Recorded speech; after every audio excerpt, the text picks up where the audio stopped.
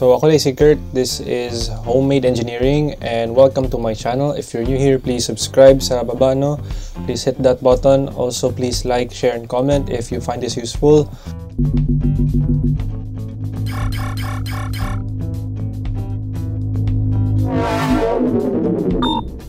Okay, today we will be discussing about printed circuit board manufacturing. So, sa ngayon, ano yung printed circuit board? If nagtatanong kayo, it is actually kind of a flat device or flat component sa isang electronic product. Yung printed circuit board is saan nyo nilalagay yung mga electronic components. So, hindi pa ako nag-endorse ng kahit anong product po. Ang gamit ko lang po is yung aking gamit for 9 years na po is Alexan Presensitized printed circuit board. Single layer lang to siya. May mga klase-klaseng circuit board naman dyan. Makikita nyo yung mga single layer lang, diretso copper, tapos may insulation layer yan siya. Yan yung printed circuit board na typically mabibili nyo sa electronic store. Ngayon, bakit ko gamit ng Alexan? Kasi hindi ka nagmamano-mano ng masking tape or any cover sa copper kasi meron na siya parang layer. Ang layer na yun is an insulator as well, para siyang masking tape pero it is photosensitive. So, ang benefits kasi ng Alexan is kayang-kaya niya yung mga thin copper traces sa mga digital circuits, especially sa mga Arduino boards or shields.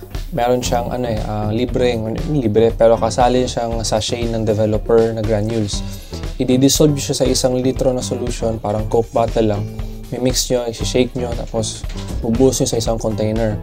Tapos, meron naman kayong bibilhin na separate, mura lang, na ferric chloride. Ang ferric chloride is etching solution. Please wag nyo pong hawakan, baka kakasira po sa inyong skin. If sensitive kayo sa mga chemicals, safety precautions kayo. Next naman na material is fluorescent bulb. Pwede naman po UV lamp, kaso medyo mahal, tapos medyo rare din siya. So, fluorescent light bulb, which is 10 to 15 watts lang po. Wag na po kayo mag-exceed. Tapos, ruler. Kailangan nyo ng ruler para mamaya i-explain ko bakit kailangan nyo ng ruler. Tapos meron din kayong baby oil, or kung walang baby oil, pwede glass, parang clear glass. Pero since wala akong clear glass na available, baby oil lang. Kapag hindi nyo alam paano mag-design ng printed circuit board nyo, click nyo yung video sa taas ko. Yan po yung tutorial ko paano mag-design. So pagkatapos yan, meron na kayong nagupit na design, papatong nyo sa circuit board, tapos gamit ang pencil, guhitin nyo yung kanyang dimension. Huwag nyo i-diin na light lang. Tapos meron kayong dimension yan sa printed circuit board. Ika-cut nyo yung printed circuit board gamit ang hacksaw na maliit, or sa akin Dremel tool. Mas madali po kasi pag Dremel tool at mas malinis. Okay, tapos na nakuha nyo yung dimension ng printed circuit board, slowly mo tatanggalin nyo yung plastic cover niyan, ma-expose yung green na photosensitive material. Huwag nyo itapat sa araw, itapat sa UV lamp source agad-agad. Okay? So, gagawin nyo is, kukunin nyo yung design nyo na printed circuit board, yung nagupit nyo na papel, papatong nyo dun sa printed circuit board. Tapos, kung may glass kayo, papatong nyo ng glass on top sa design nyo. Pero wala akong glass, gamit ko is baby oil. Hindi kasi nagbablat ang ink kung lagyan ko ng baby oil yung papel. So maganda ang baby oil, pero mag-evaporate siya, tapos maglilib ng mga bubbles, which is not ideal, pero yan po talaga yung aking available ngayon. Pagkatapos yung nalagay ng baby oil, kukunin nyo yung ruler, measure nung kayo ng 5 cm from the printed circuit board pataas. Diyan po ilalagay yung fluorescent light bulb or yung UV lamp. Kung fluorescent light bulb, turn on nyo, tapos i-expose nyo for about 8 to 10 minutes. If wala naman kayong fluorescent UV gamit nyo, 90 seconds to 3 minutes, kaya na po yan. Tatanggalin yung papel, tapos i-rinse nyo with running water yung printed circuit board. I-running kasi may oil kasi yan. Kasi pag hindi nyo natanggal ang oil, hindi magdidikit yung developer solution dyan, hindi matatanggal yung exposed area ng photosensitive material. So, tatanggalin nyo muna yung oil with running water, tapos i-dip nyo yung circuit board nyo doon sa developer or yung parang tubig na solution na medyo madulas. Mga 5 minutes lang, matatanggal yung mga exposed areas ng photosensitive material. Tapos, magiging dark green yan na aalis sa circuit board nyo. Makikita nyo yung parang smooth copper sa ilalim yan, yung exposed copper. Check nyo lang kung may mga bubbles or may mga dots kayo na green na hindi dapat nandyan sa design nyo. Use a sharp knife or scissors or bobby pin para tanggalin nyo yung mga dots na yun. Yan kasi dahil ata yan sa contaminated na glass or bubbles galing sa baby oil. Huwag nyong lalagyan ng alcohol or any material na may alcohol kasi madidissolve yung green na photosensitive material.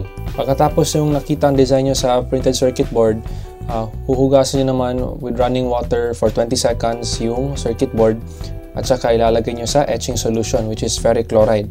Okay, may dalawang klase na or tatlong klase ba yun na etching solution, pero napansin ko ang ferric chloride mura lang and available. Kasi pag ginamit nyo yung isa, medyo dangerous yun, mas dangerous sa skin, whereas yung ferric chloride, ano lang, kakatay ng konting skin nyo at mamamansahan kayo. So please also wear lab gown or apron or any protection para hindi kayo masplashan ng ferric chloride kasi nakamaman siya to.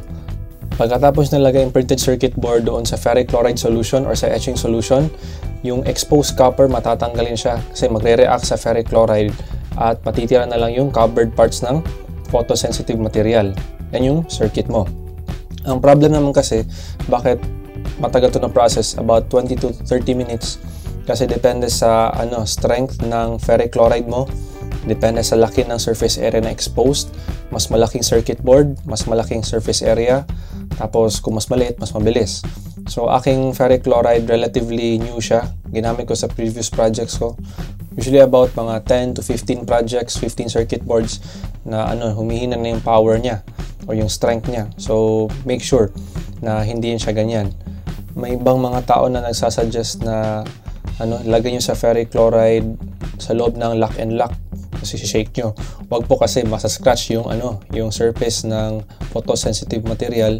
Tapos kung may scratch yan, i-etch ng ferric chloride yung exposed copper doon. So hindi na siya maganda, especially if manipis yung copper trace nyo. So be careful lang po, no? After more or less 20 to 30 minutes shaking, dapat may makita kayong mga pink na mga copper traces. Ibig sabihin nun, ini-etch na ng ferric chloride yung copper, tinatanggal na niya. Bit by bit or konti-konti lang. Tapos, malalaman nyo if okay na kayo dahil nawala na yung pink. Matitira na lang is yung covered layer ng photosensitive material.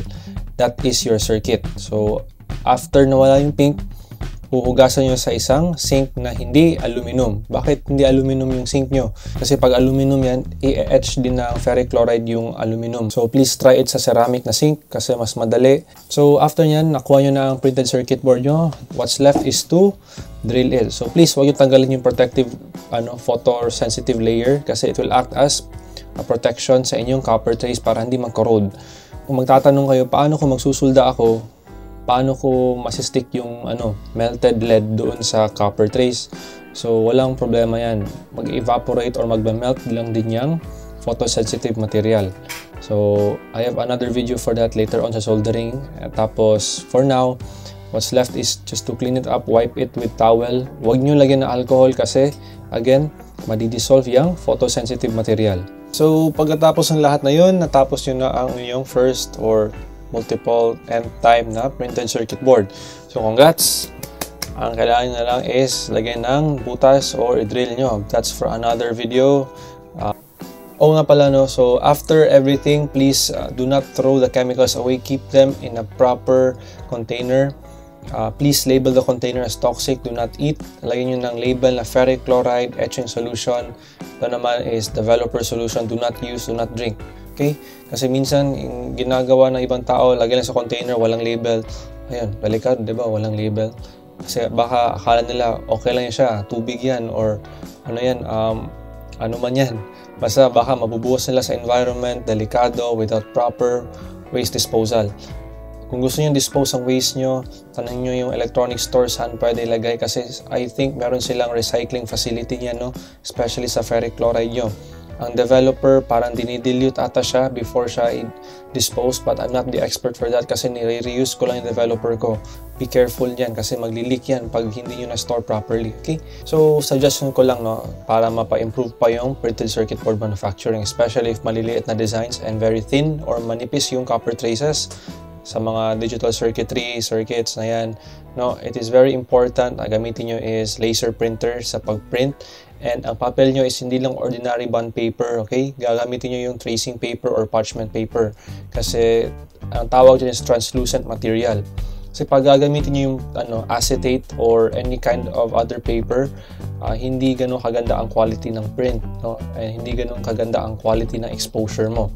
Okay, next, tama yung sinabi ko kanina, kung may glass kayo, gagamitin yung glass, but make sure yung glass nyo walang scratches. Okay? Kasi kung scratch yan, uneven ang pag-expose nyo. Also, nasabi ko na 5 cm ang height ng UV source, like fluorescent bulb, tapos yung printed circuit board. What if sabihin nyo, hala, na short parang kulang, hindi na expose yung buong printed circuit board ko kasi more than 10 cm across or more than 8 cm across siya.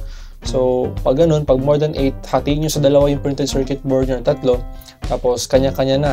Unahan nyo yung expose yung isang side, tapos tatakpan yung sunod, expose naman yung hindi pa na-expose for another set of time. So, mas matagal. What I suggest is you make your own exposure kit.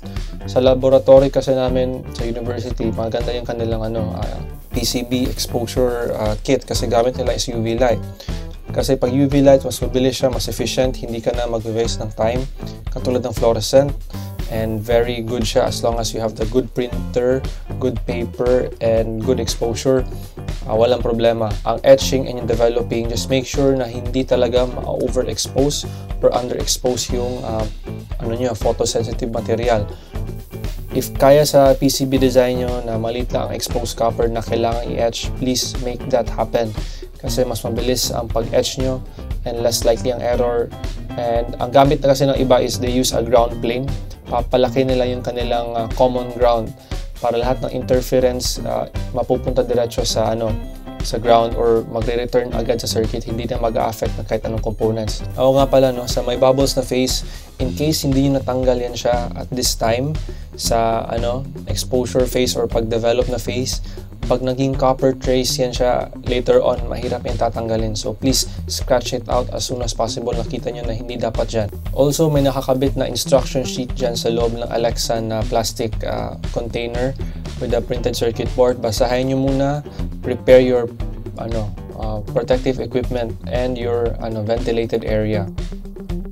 So please subscribe again if you find this very useful. See you next time. Bye-bye.